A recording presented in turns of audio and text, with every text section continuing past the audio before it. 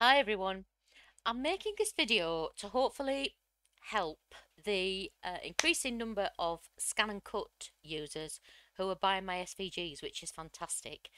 Um, I'm not a ScanNCut user. I don't use Canvas Workspace really, but I am having to get to grips with it a little bit so I can at least tell people what to do.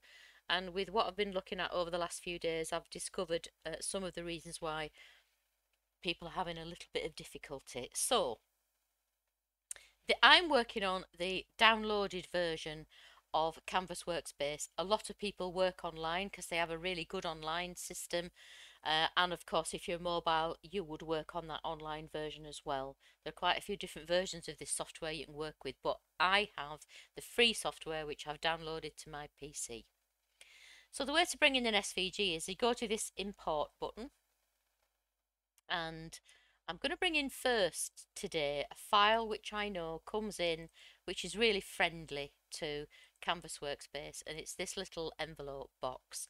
This is a small box which actually is in the shape of an envelope, and it comes in this nice friendly way in that the pieces are a nice bright colour and the lines come in actually as lines, which doesn't always happen with SVG files. Even though I create mine exactly the same way, I don't know what the difference is that makes them come in a different way. And I know it's not just mine, because I've seen other videos on YouTube where users are saying this is what to do when an SVG comes in all black with seemingly no score lines.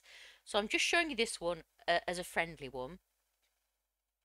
So if we look at the layers panel over here, the layers panel symbol is this thing that looks like a stack of paper. You've got your properties window there, your edit window, your layers panel, and here you can decide how big your artboard is. So back to the layers panel there. You've got a layer, which is the score lines, and then you've got another two layers, which are the main shape and the tiny little overlay that goes over the front of the box to make the actual envelope appearance. So what you would need to do here is my score lines always come in as solid lines. I think that's the case with most SVGs. I'm not sure, but mine do. And the reason they do is because if I set them up as dotted lines, occasionally, who knows why, that causes problems with design space. And as I sort of market my SVGs for Cricut users, I have to do the score lines in a way that I know causes the least issues. But it's dead simple to change. All you do is you select that layer. You can actually just directly click on the score line as well. And you would go up to your line dash pattern up here, and at the moment it's solid, and you can choose any of these. And I don't know which one you would normally choose. I don't have a ScanNCut machine, don't really understand how they work, except that I know your fold lines are done with cuts rather than scores. So I'm just going to choose this first dotted pattern. I don't know if that's right. Apologies if it's not. It's just to show you that that's where you go to change it from a solid line to a line that will cut with little dashes. So once you've done that, that was really quick and painless, wasn't it? You need to export it as an FCM file to use with your machine. And again, if you're using the online version, on this side there should be a panel with a download button at the top, and if it's not, you just need to click on a little arrow that's around about here and it opens, that box slides open and your download button is there. I'm on the downloaded version, so I'm going to go to File, Export / Transfer SCM file, and you get a few different versions on this downloaded version. This one, the top one, export FCM file, will just export it to where I want it to save it on my PC. Transfer FCM file via the internet, I think, is a way to transfer it via the internet to your machine. Again, I don't really know a great deal about that. And this third version, transfer FCM file to ScanNCut via USB cable. That's if you've got your ScanNCut machine linked up to your Mac or your PC with a cable. So you'd use that and you could send it straight to your machine. I don't have a ScanNCut machine, so I'm just going to use this top one, which will let me save it. And you can see I've already saved it when I was practicing. So you just highlight that and save it as you want. 5, snap, envelope, and save it. And then you could transfer that to a USB to use with your ScanNCut machine. So that's showing how it works with a non-ScanNCut friendly SVG. I'm going to show you it now with one that I know comes in black and with supposedly invisible score lines, as they do sometimes, but it's really not a problem. And I know it does that with, where are we? Chocolate explosion box. So with this explosion box, I'm just going to delete that because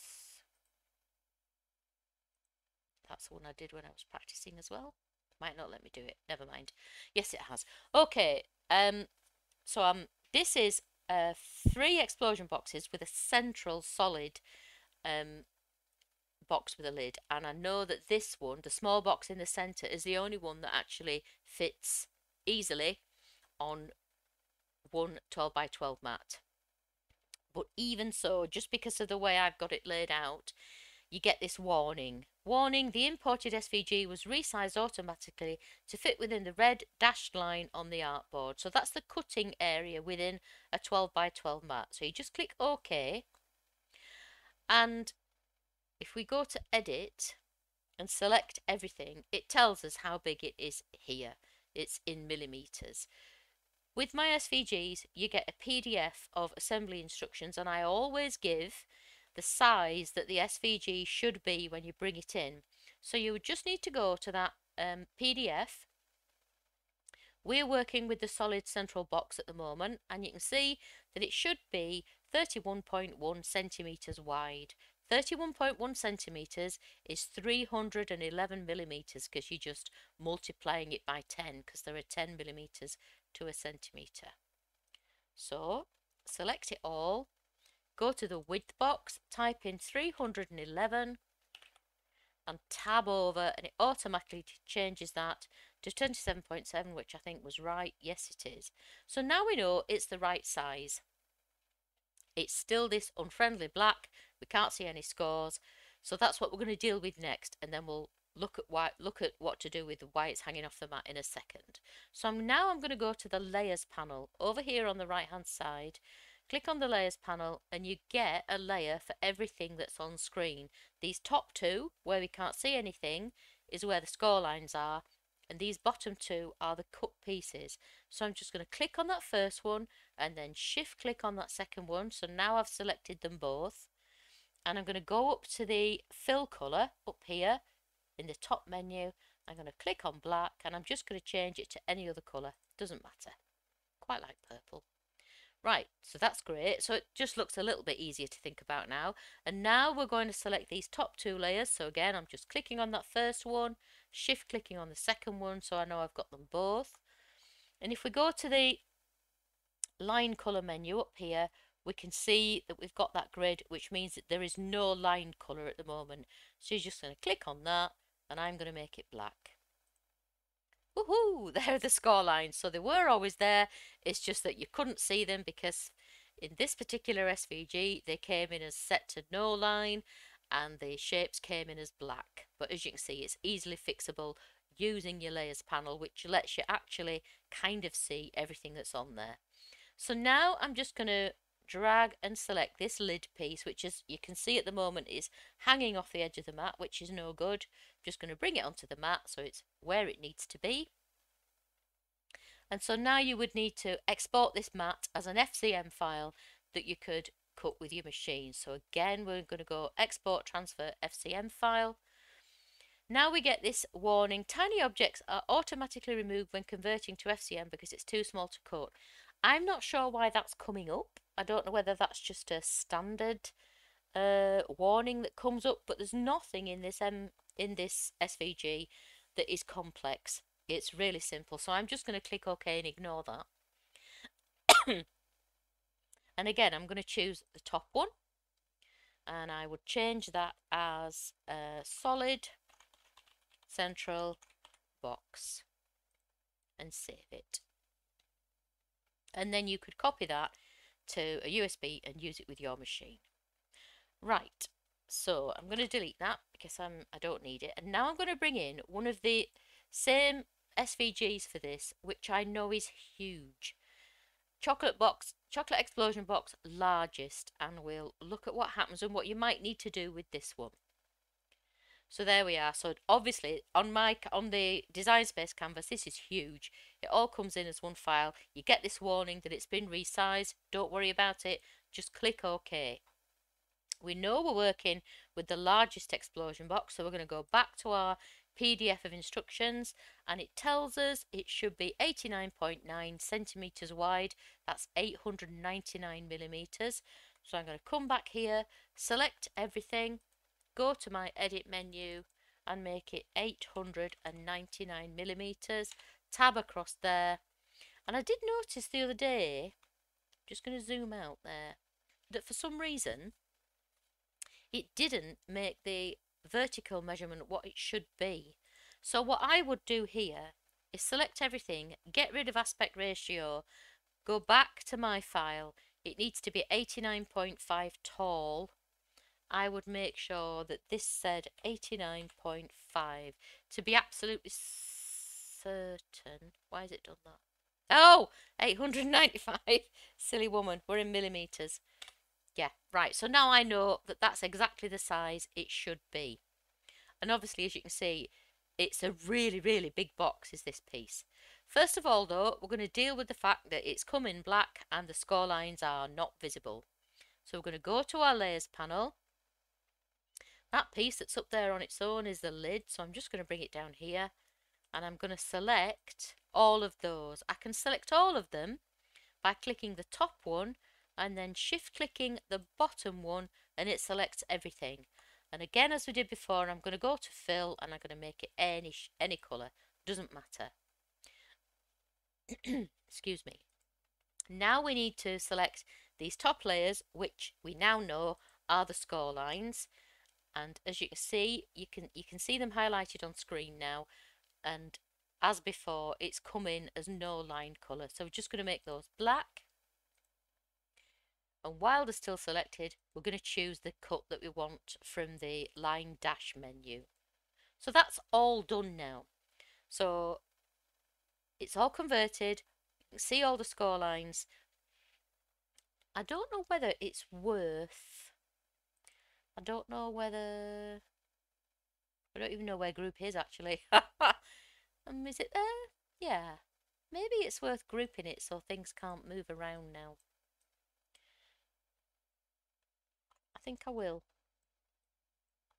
All I'm doing there is Control G on my keyboard, by the way, just for speed. In actual fact, because I think we'll only get 2 of those on a 12 by 12 mat anyway, you'd just make the one mat and cut it 3 times, wouldn't you? But this is a lid. We'll just group that together as well. Right. So you've got all the pieces of the file on your canvas. I'm going to put everything over here just for now because I'm going to show you what I'm going to do. This, again, you get 2 bases with this box. You get one to attach the walls to, and then you get another one if you want to use it. You don't have to strengthen it inside. But again, you don't need 2 separate mats for that. You just need 1 mat. So I'm going to get rid of that forever. But just for now, I'm going to get rid of those. I'm not saving anything. I'm just going to zoom back in so we can see that a bit bigger. And I'm going to export this. Again, I'm just going to save it to my PC, and I would call this largest box base FCM file, save. And then I'm going to use the undo button and bring back in those things that I just deleted. Now I've done the base, so I'm going to get rid of that for good. And then I'm going to move the lid over here. This is the lid for the largest box. Just fits on a 12 by 12. And I would, again, let's just zoom out, get rid of all those bits that I know I don't need to export now. And I'd go File, Export. Again, we're getting that message. I'm not going to worry about it at all because I think that might just be a standard warning. Export FCM file, largest, lid. And there it is, saved on your device, ready to put on a USB and use with your machine. I'm going to use undo now to bring those wall pieces back in. I'm going to get rid of the lid forever because I know I've done it. So now I'm going to bring a wall over. I think you can actually only get 2 walls. Just zoom in again. on one 12 by 12 mat. Yeah, you're not going to get another one down there. You'd probably use A4 in that case, wouldn't you? You'd use your 12 by 12 mat, obviously, but you'd cut from A4. I think that would be the most economical cut. So you need 6 walls, but I would get rid of those. I would export this file, export FCM file, and I would say largest walls times 2. And then save that, and obviously once that's in your machine you would use that file 3 times to create 6 walls. So I hope that helps. So I've covered easy files, I've covered what to do when a file comes in black and the score line's invisible, and what to do when you need to work with one of my really big on canvas files and export it in pieces, if you like, as FCM files. I hope that really helps you. Please forgive me if I've said anything ridiculous, because as I say, I don't really use this software. I don't have a scan and cut machine. Any feedback would be great, actually. And if it's really less helpful than it could be, I might do it again. Okay, thanks a lot. Bye.